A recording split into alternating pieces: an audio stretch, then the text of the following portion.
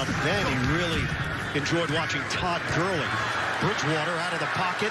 Bridgewater, good run as he dives across the 35 and took a hit.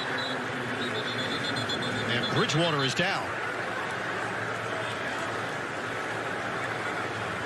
Teddy Bridgewater catapulted himself, trying to get the first down.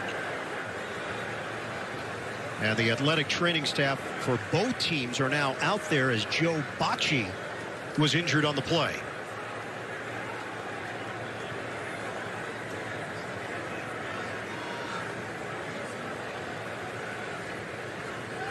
Bocci was there defensively. And Bridgewater landed hard on the hit from Hill from behind. And a concerning scene in Denver as we have goal-to-go action in the other two games.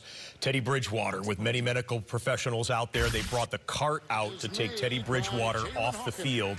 Even this week, if he's taken. So touchdown Packers and a touchdown San Francisco 49ers, and a very disturbing scene in Denver. Teddy Bridgewater carted off into the locker room. They removed his face mask. We saw a similar circumstance to this if you watch Thursday Night Football with Donald Parham, the tight end for the Los Angeles Chargers, early in the game. Starting quarterback for the Broncos, one of the most beloved players on the roster, team leader, not only the quarterback, but a guy who a lot of players in the NFL know has been through difficult injury situations in the past, with almost a career-threatening injury that he suffered back in his Minnesota Vikings days.